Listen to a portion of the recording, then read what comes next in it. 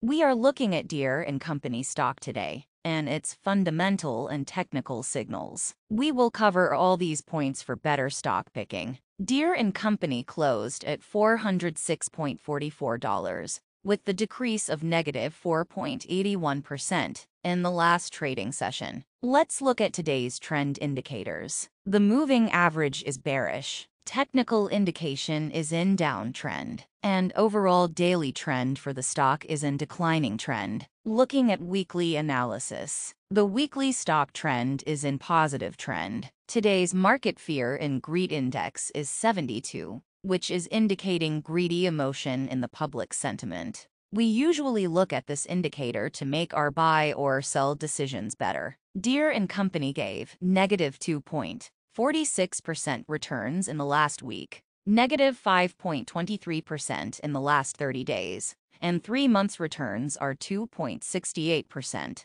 Now let's have a look at simple moving average data. Moving average indicates that what could be the next footprint of the stock price in near future. 5-day average is 418 with a bearish indication. 10-day is 416 with a bearish indication. 20-day average is 422, which is a bearish signal. Let's look at fundamental analysis. We will mainly see the last 2 quarters of the company. In June 22, the revenue was $14,102 million.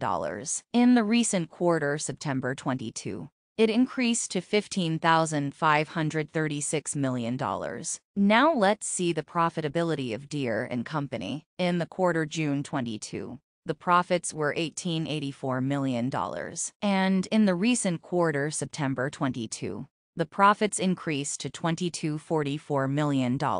Let's see debt numbers. Debt to equity number tells us how much the company is in debt. In the first quarter, it was 2.66, then it decreased to 2.58. Then in third quarter, it again went up to 2.69. In the recent quarter, the debt score declined to 2.56. Generally, this ratio should not be over 2.0. This is today's buy or sell decision for the stock, which is purely based on the technical indicators. This is not a recommendation, but use this just as a guiding pointer for your stock picking.